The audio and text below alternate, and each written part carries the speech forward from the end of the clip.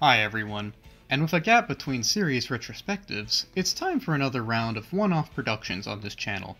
To start with this batch, we will look at, well, some obscure anime. And this time we're in for a real treat, because this time we will be looking at Megazone 23. Now Megazone 23 is the first OVA, original video animation, we will look at here on this channel, and it's a great example of one. Part 1 was produced in 1985 and directed by Noboru Ishiguro, who also worked on Orgus, Space Battleship Yamato 2, and a few other things. While Part 2 was directed in 1986 by the legendary Ichiro Itano, who was known for basically inventing the dynamic action choreography known as the Itano Circus, which revolutionized the anime mech/spaceship combat into the fluid masterwork it is today. Megazone 23 tells of Shogo Yahagi, and his discovery of the true nature of his world, and how he resolves to make it a better place after learning these things. Now of course we will go more into the plot a bit later, however there are a few things I'd like to discuss first. Now first off, what is an OVA? Now an OVA is an original video animation, something that was animated and instead of being aired on television, went straight to VHS or other mediums of home media. Now this has numerous advantages and disadvantages to it, and OVAs have a reputation of extremes, if you will. Some are regarded as the best obscure gems and mastercrafts of their day, productions which truly ascend to the highest standards of quality, while others are known for being unfinished and rushed messes that somehow made it off the cutting room floor, though you could honestly be forgiven if you didn't know that or doubted that. This disparity in quality boils down to several factors, although it can mostly be attributed to the varying levels of support various productions got from various studios. Since an OVA was a very studio-based project, if a certain studio didn't feel like giving the amount of attention an OVA would deserve, well, you could definitely tell. Fluctuating fan interest also plays a role in this, although we'll get more into that later. Now, many OVAs that did well are well remembered, at least by OVA standards, and some of them even went on to spawn full-blown television series. The most famous example is probably the JoJo's Bizarre Adventure OVA, which was produced in 1993 and later went on to spawn the animated series we all know and love today. On the other side of the spectrum, there were many OVAs which lacked the support they needed and the fan reception that studios wished for, and were therefore kind of cut halfway through. There are a good deal of many OVA series which were never completed due to poor sales. In between these two extremes, of course, are many OVAs that were finished and were generally competent, but are now only known in passing as footage that City Pop playlists draw footage from. Nothing against City Pop, I do love City Pop. Anyways, all of this tends to go back to the various advantages and disadvantages of the format. Advantages include a great deal of creative control, as directors and writers are not constrained by television time slots, censorship standards, or anything else really. This means that OVAs tend to get right to the point, for better and worse, more on that later, and they don't have any filler. It means that a truly creative process can take hold and proceed to surpass the studio's arbitrary standards, or at least the standards which would be connected to a television production. On the downside, all of this freedom means that OVAs, especially those which do not draw from some other kind of source material, can sometimes come off as a bit muddled, rushed, or just feel a little weird in the pacing/character development departments, especially if they want to establish as much lore as possible, as soon as possible. This can muddle a production, and we will refer to this as OVA syndrome later on. In addition, due to the nature of OVA sales, and generally higher production costs, OVAs run a risk of running out of money before completion, and this can manifest itself in either rushed and underproduced later segments of OVAs, or even outright abandonment. Some were never completed due to this issue. This is especially problematic if multiple installments are planned, and the first installments don't sell well enough to support later installments. This also means that the success of the OVA and its popularity is at least somewhat connected to the general state of the Japanese economy. This is why OVAs exploded in the 1980s, generally seen as the Wild West of OVAs, a sort of golden age if you will, where studios were lining up to produce features of all kinds for home consumption, and when home consumption was generally healthy enough to support this kind of output. However, with the beginning of a recession on the home islands in the 1990s, OVA production declined as studios no longer had the kind of cash to throw around to support all these experimental home releases, which even if good, might not necessarily sell that well in the recession decade of the 90s. Fortunately for all involved though, Megazone 23 did well enough to see the completion of both of its installments. There is also a third one which we might discuss one day, and now that we know what an OVA is, let's discuss this one. Now Megazone 23 is one story split across two movies, and while the two movies are very different in many ways, which we will discuss later, for the plot examination we will look at the two as a single unit. The plot boils down to carefree Shogo Yahagi, who, after being shown a mysterious new bike by an acquaintance, discovers that the world is not what it seems. The bike turns out to be a secret mech held by government forces who pursue Shogo after he attempts to expose the secret on national TV. The TV feed of course is cut, although Shogo eludes the government and crashes with his friends and soon-to-be girlfriend Yui in the meantime. Eventually, he agrees to help his friend film an indie film, and, while doing so, a cop tries to pull over from speeding. He eludes the cop, although in doing so ends up hiding in a tunnel and discovers a secret entrance to a secret underground city, which also happens to be home to the military, which is in the process of rearming. It also holds Bahamut, the secret supercomputer which is apparently controlling the world. Here, Shogo meets BD, a major in the military who plans to usurp command in order to put the military in, quote, the hands of those who actually care for those other than themselves. Also, we should note that BD's name is never actually given, so I'm just going to assume it's short for Bad Dude. At this point, we're about 40 minutes into the movie, and things get a little muddled, though thankfully this is an issue limited mostly, if not entirely, to the first movie. While I won't elaborate on this muddling here, as I will in a bit, I just wanted to mention that here, as, back to the plot, BD takes a massive exposition dump on Shogu, explaining everything that doesn't make sense up until this point. He explains that the city they live in is a lie crafted by Bahamut, and Bahamut is a supercomputer controlling this Megazone, the 23rd one, and that a Megazone is actually a spaceship that left Earth about 500 years ago because Earth suffered a devastating war. He, in this case BD, and the military need to usurp Bahamut so that they can fully take back control of society and mobilize it for an upcoming war. This includes gaining control of Eve, a benevolent computer program which manifests itself to the people as a friendly media personality / pop star, and rearming the nation.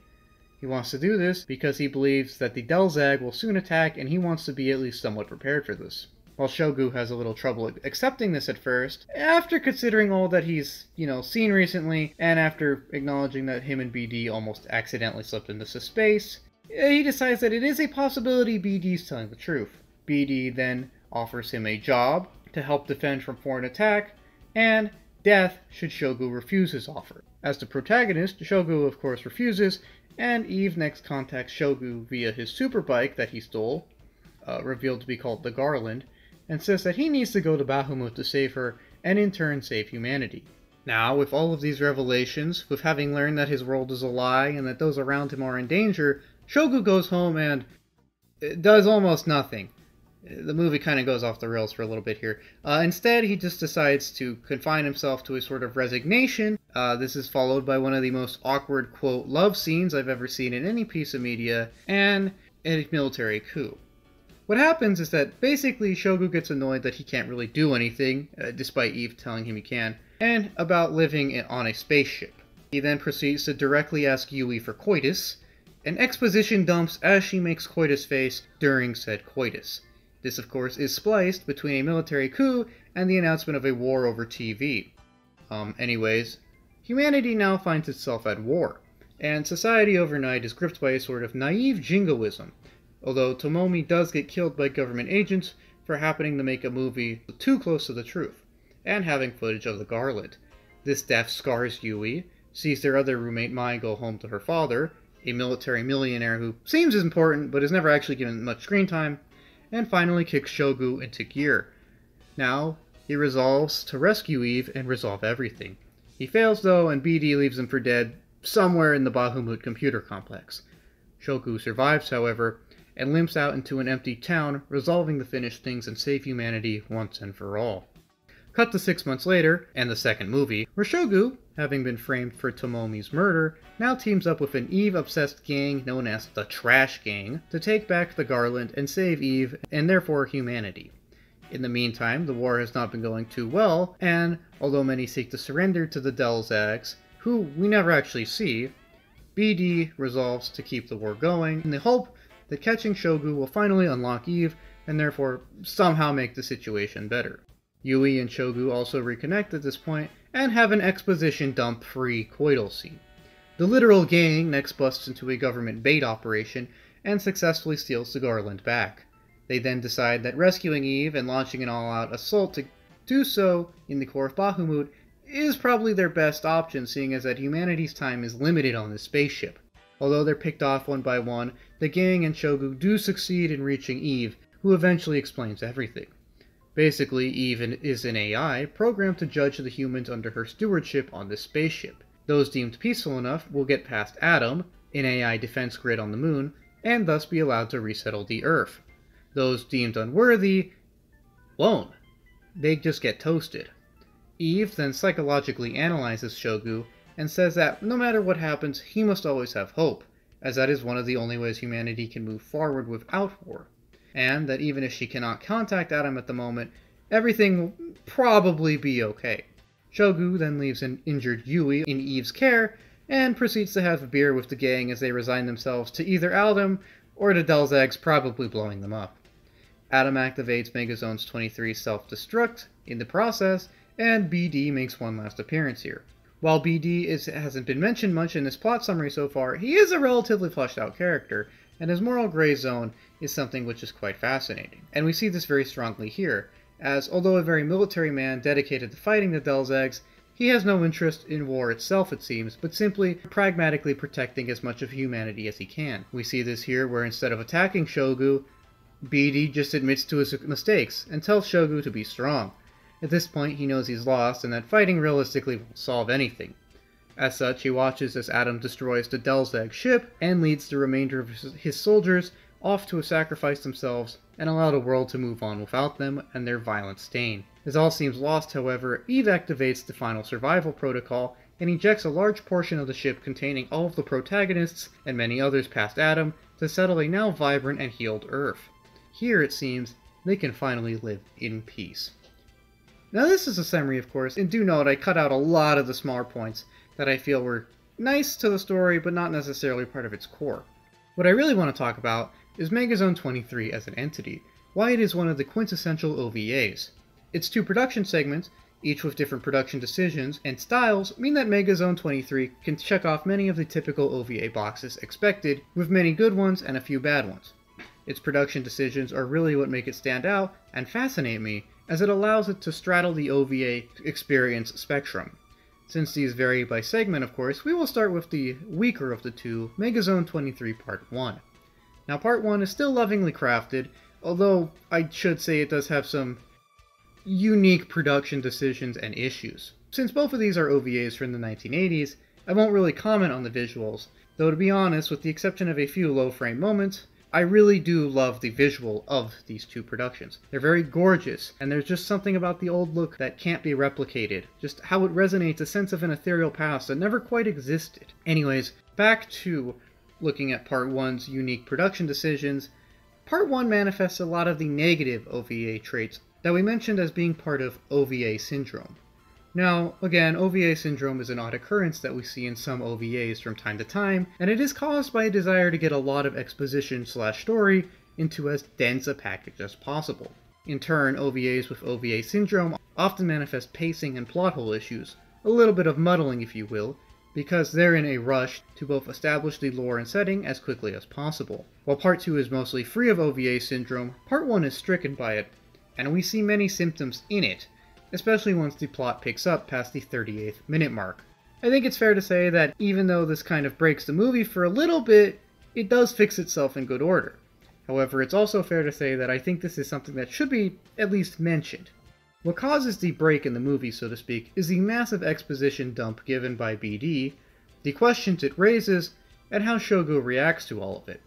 Note, this dump takes place about 38 minutes into, if both sections are counted, a 160-minute production, and yet 38 minutes in, BD just lays the entire world bare, and Shogu, who we haven't got really close to yet, reacts in a very questionable manner.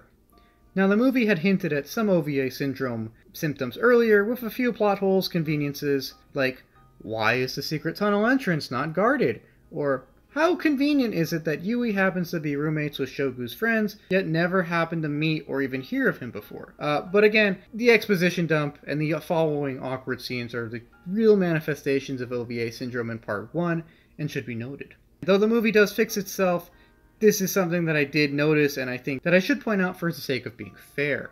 First off, the exposition dump creates an expectation of a more faster and frantic pace, as all of these revelations make it seem like something big is about to go down. But the movie's pace doesn't really pick up for another 20-25 minutes, creating an odd disconnect with the pacing, a pacing flaw. This isn't helped by the fact that BD is painted as morally gray and not evil. While Shogo immediately calls him evil, nothing he says or does in this interaction really paints him as more than morally gray, as a man trying to pragmatically decide the best thing for the people. In fact, this interaction leads to a lot of questions. Is Bahamut malevolent? Is it self-aware? Is Bahamut controlling everyone? If it is controlling everyone, isn't it good that BD wants to break everyone free then? Who made Bahamut? Who's gonna attack? Are they attacking Bahamut or the people? If an attack is really imminent, doesn't that kind of justify BD and the military to some extent?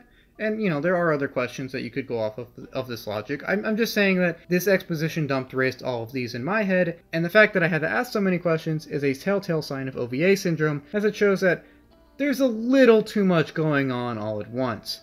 Hasn't necessarily been quite the build-up that we need to reach this kind of exposition. While most of these questions are at some point addressed or answered, the fact that again I had to ask them does mean that a little too much was going on here. This sense of confusion is not necessarily helped by Shogu's reaction, which, although resignation does seem a little realistic, doesn't necessarily endear him to either the viewer or help explain anything to the viewer. He's specifically told by Eve he can do something, and yet he doesn't necessarily do anything immediately, so now this helps create the pacing issue that I mentioned earlier, and also proceeds to make him look a little stupid. Not a good look.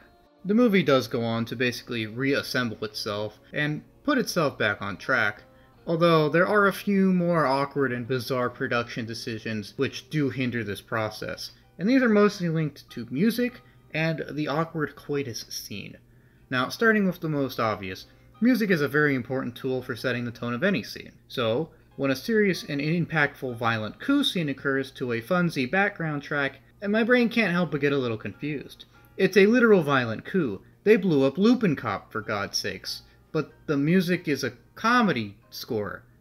Why? The same thing occurs when the news announces that a war has begun, a crisis, an existential threat to humanity, and that everyone must mobilize to confront it. This serious scene, with drastic consequences, could have used any sort of action-packed music, or sad music, or tense music, or suspenseful music. All of these could have worked here.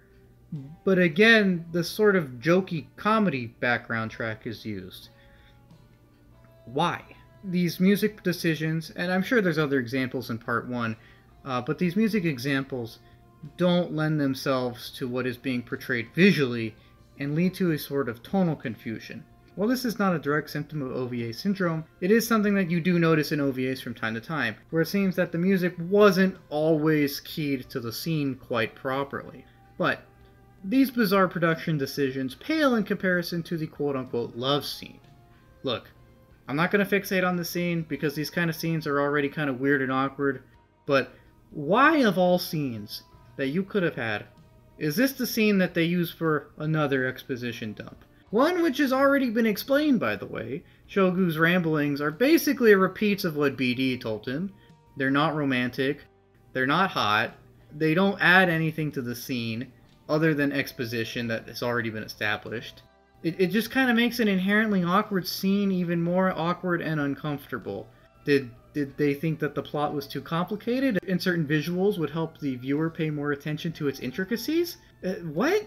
I don't know. It's just really weird that there's a massive exposition dump that's already been done that occurs during a, quote, love scene. Very weird, very uncomfortable. I had so many questions during that, most of which involving the words why or what were you thinking? My last grievance is, during the announcement of a massive war, no one really seems to react. There's a kind of naive, vaguely positive reaction. News of the war is treated the same way as the opening of a new Walmart. Some people will make a day of it, some people won't. Doesn't really affect you, though. Why is no one reacting? I always thought that part was a little weird too. But with my grievances with Part 1 set aside, I will say that I still quite enjoyed Part 1, and that I think a lot of its issues can be chalked up to OVA syndrome. And while a few may not be direct symptoms of it, I'm willing to just chalk it up to OVA syndrome anyways, as they don't ruin the movie for me, even if they do perplex me. What doesn't perplex me is Part 2, a drastic improvement on Part 1, where Part 1 felt like a directionless but well-intended story from time to time. With a case of OVA syndrome, Part 2 is for the most part a tight production focused on building upon the lore established in Part 1.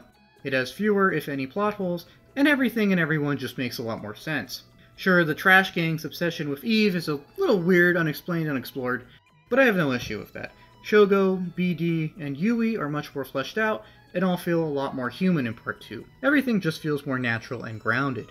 Part 2 is an amazing film, and can honestly almost stand on its own, although it kind of needs the exposition present in Part 1. I think if you watch Part 2 without Part 1, you would still enjoy it, although it would be kind of confusing because while the exposition dumps in Part 1 are clunky, it does allow Part 1 to sort of fall on this sort of explaining things so that Part 2 can really shine. I don't really have any issues with Part 2, maybe because of this, as almost everything in it makes for a great short film. It has a good set of relatively fleshed out characters, a concrete plot objective, a good twist or two, some excellent action sequences, and a lot of heart. I'd like to take a second, in fact, to just talk about these action sequences, as their stunning animation combined with the amazing OST make for some of the funnest scenes I've seen in a while. You can really tell that the direction of Mr. Itano is really coming through, as his circus style of animated animation is coming through. In his space battles, in his motorcycle chase scenes, there's just so many dynamic frames of action and so many beautiful spreads of smoke and movement and light, which really convey the action and passion that is present in every one of these scenes. It makes for a great movie and great fun. Just look at the splendor. Just look at how much they've stuffed into every frame of animation. Consider that they got one of the masters, one of the pioneers of this kind of animation, Ichiro Itano, to direct this and truly pour his heart into many of these beautiful and groundbreaking scenes. It's just splendiferous, and I think Part 2 is amazing. It really is just amazing. The only thing I really don't understand about Part 2 is why it looks different. Well, I understand that the action sequences are different, seeing as that Itano is a much more action-focused director, and of course he's going to put his spin on things and make it just so much better. That's not the rag on Part 1, it's just saying that when you have one of the literal masters of this kind of thing, you're going to notice a difference. And this does, of course, explain the more fluid action scenes under his direction. A more grounded setting also makes sense, as Part 2 is much more compact, it's much more directed, it feels like it knows what it is, and is much more in touch with itself than Part 1. A grounded setting helps add to this and does make sense. The part I don't understand, though, is why the character designs themselves changed. Shogo looks like anime MacGyver, Yui becomes generic brunette 23, and BD now rocks the Polnareff haircut. I don't mind any of this, it's just that this doesn't make sense to me. Perhaps they thought that a more grounded setting necessitated more grounded character designs, but again, you have designs like this, and the whole idea of a literal gang called Trash, so it's not like 100% grounded atmosphere is what they were going for.